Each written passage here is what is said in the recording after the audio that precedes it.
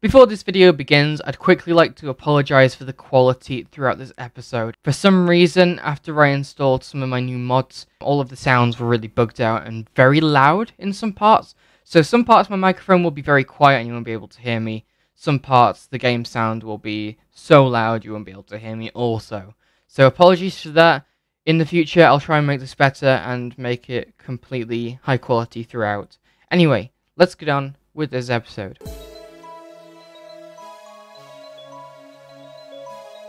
Yo, what's going on guys? Core here. Welcome back to another episode. This is episode number 9 of the Misfits SMP. Now you may notice we are not starting off on the Misfits server. That's because we recently changed over to 1.20, which is absolutely awesome, and it means we've got a bunch of new stuff to do. So me being me and wanting to be super helpful and also very, very successful on the server, we today, peeps, are going to be setting up a shop for all of the brand new smithing templates. And when I say all of these, I mean all of these. So yeah, without further ado, let's get on with actually designing this thing. Alrighty guys, we are here in a 1.20 snapshot world, and you can see I have made a shop. So as you can see in here, we've got a bunch of buttons on the wall, a bunch of really complicated looking interfaces, and some things around the back here. This is all very simple.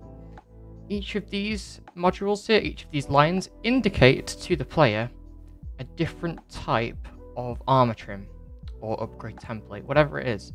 So this one could be a tide, this one could be a spine or spire, whatever it is, and this one could be your silence template, right? Each one is individual. What we've got here is an indicator to tell you what is selected. So you can see, if we select a different one, that one will turn off and it will say that this one is selected.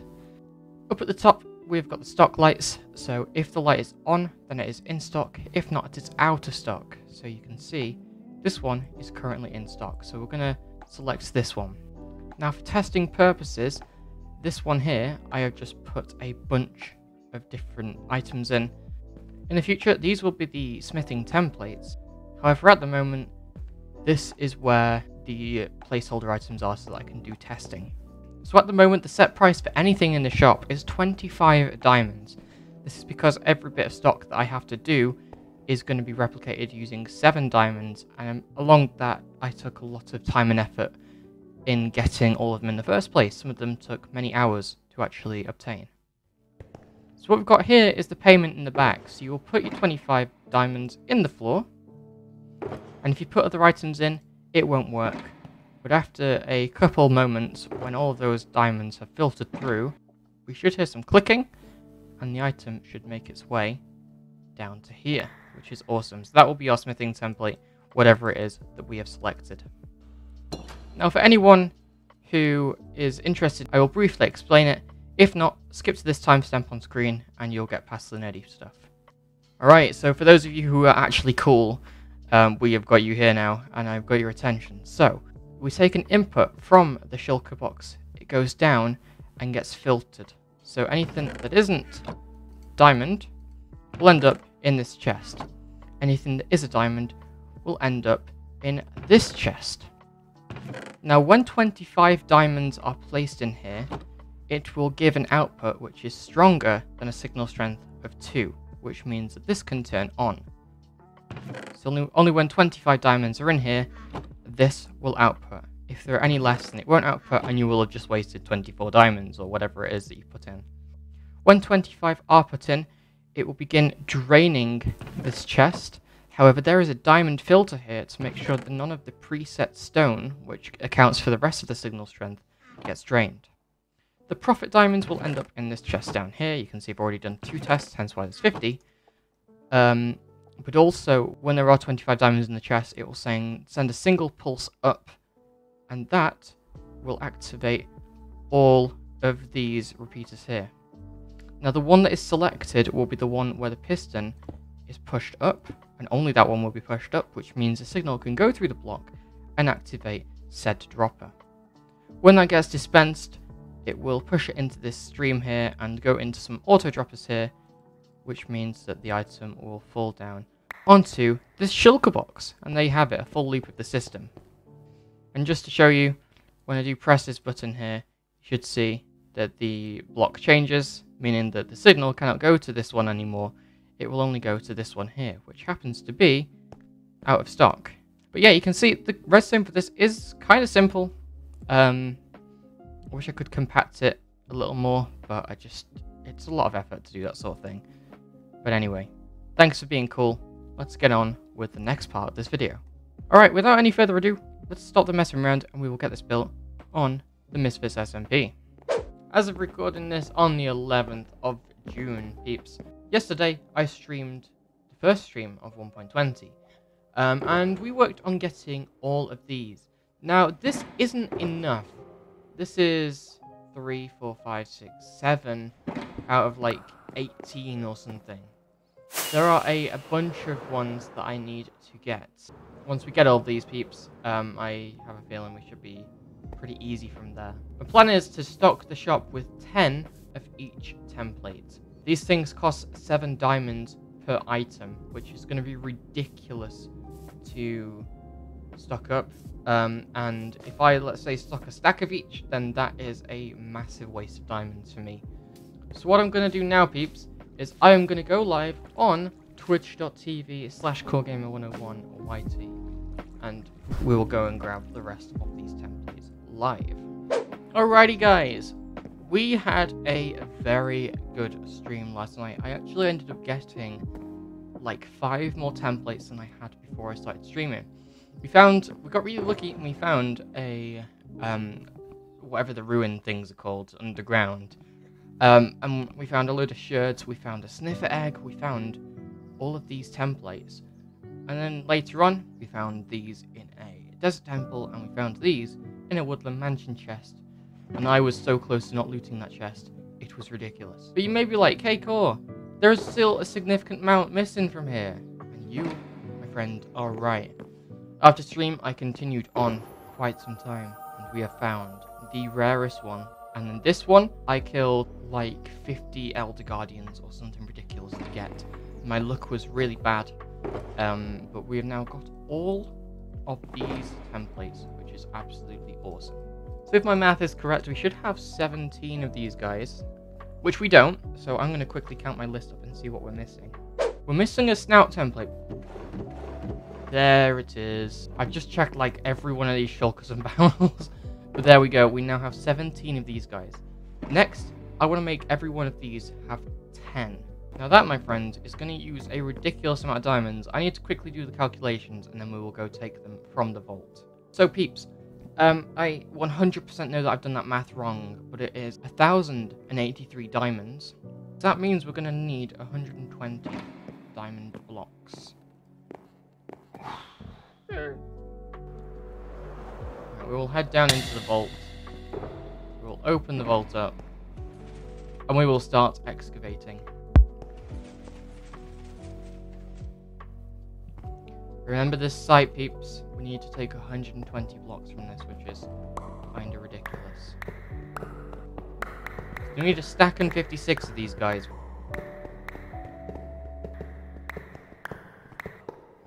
Definitely makes me a little sad to see these go. But also, I know that the math is wrong, so I will end up putting some back a little later. Alright, that is 2... No, ooh, goodness, don't leave that out, Core. Jeez. A stack and 56 diamond blocks, and the vault looks considerably emptier.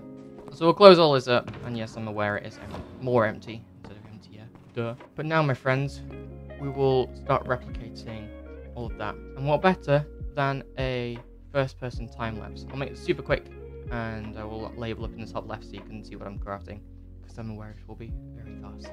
Alright, 3, 2, 1. Super fast crafty mode!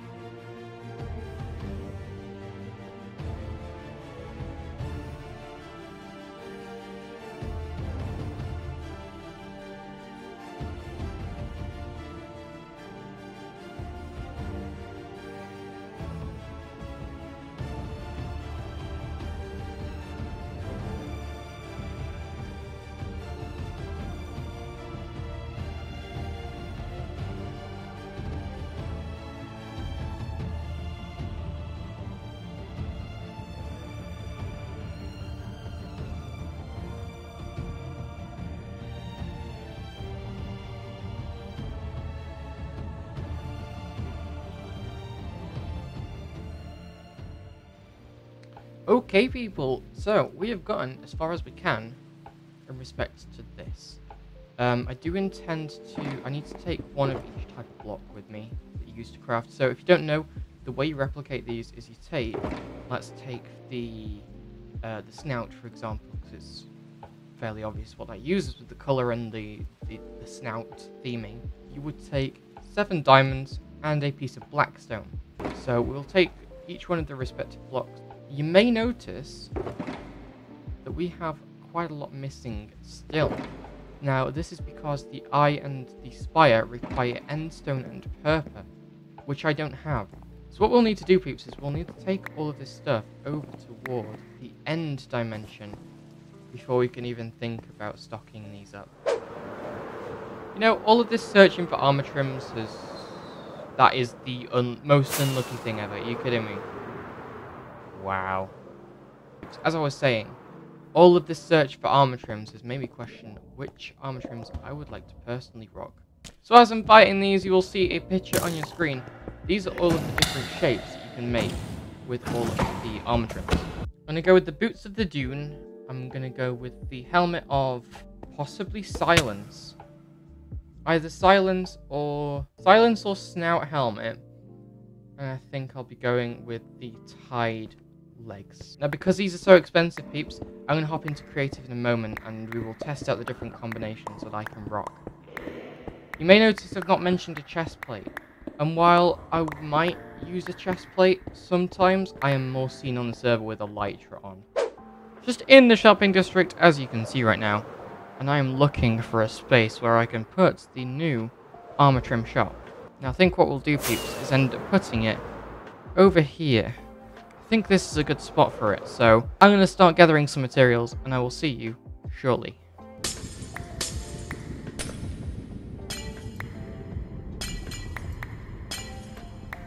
As you've probably just seen, we have got all of the materials except some. And all that happens now is I need to smelt up all of this stone and we should be ready. Thanks to this awesome smelter, which you can see me build in the last episode of the Misfits series, we can smelt this super fast. And we've also got all of this fuel here, which is super cool and super fun to harvest, of course, with our really cool flying machines. A little bit of a lag spike when this runs, but it's worth it. So guys, we're going to do this time lapse in 2 parts. Well, for me, for one it will be you in one completely seamless thing. In fact, it's going to be 3 parts for me. First of all, I've got to dig out an area that surrounds it to build the thing, and then I've got a terrain around it. And as you just saw in game chat there, yes, I do intend to help Voss move a portal to the far side of the island. So, yeah, for those of you who don't know, Voss has got a shop over this part of the island, and I thought it could be cool to give it a more integrated portal. Yeah, it seems to be tearing that down.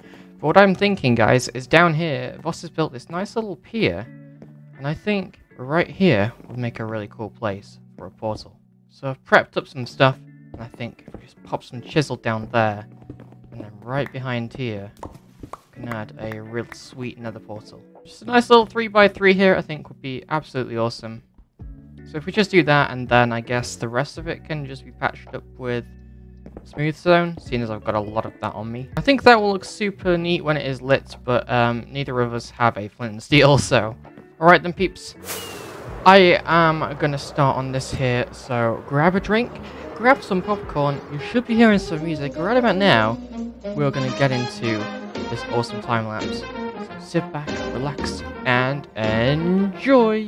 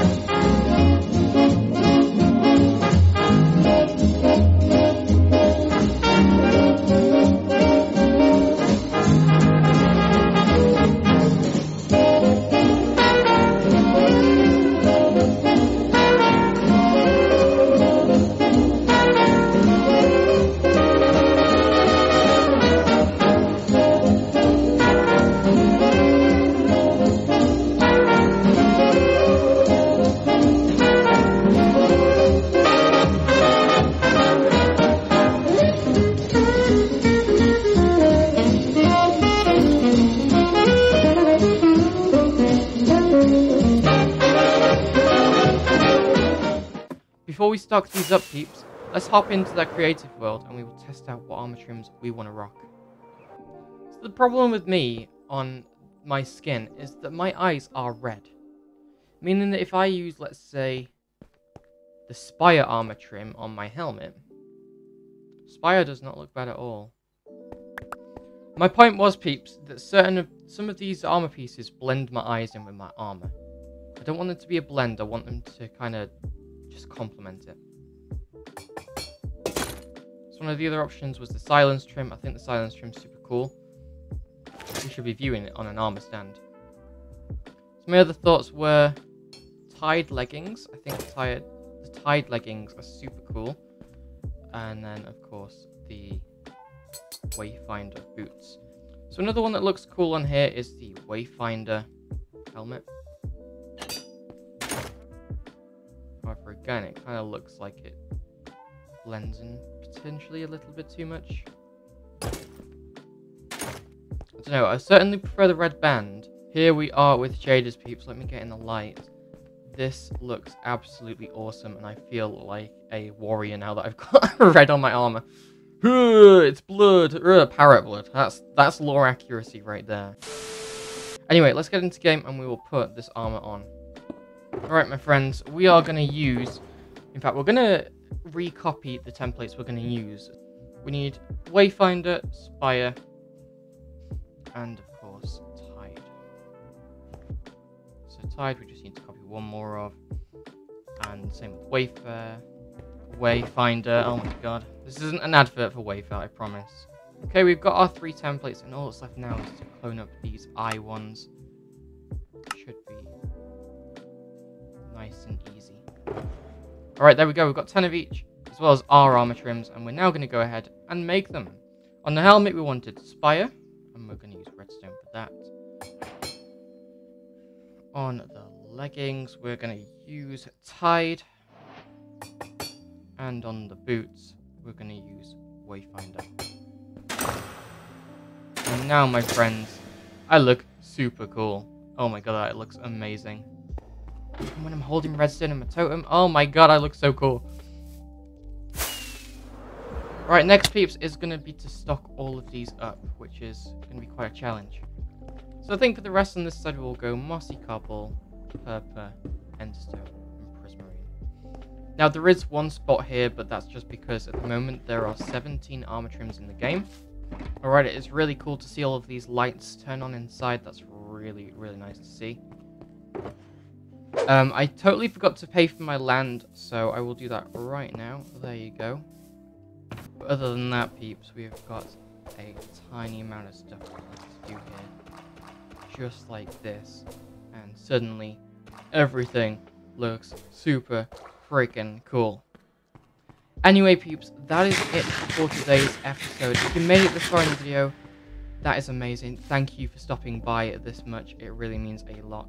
And just so that I can specially thank you, leave a comment below saying cookies, and you can be part of the super secret club that no one else knows about because I already left the video too early. Anyway, thank you so much for watching. It would be really appreciated if you could let me know that you're still enjoying this series by smashing that like button and hitting the subscribe button down below. But other than that, I will see you in the next video. Goodbye!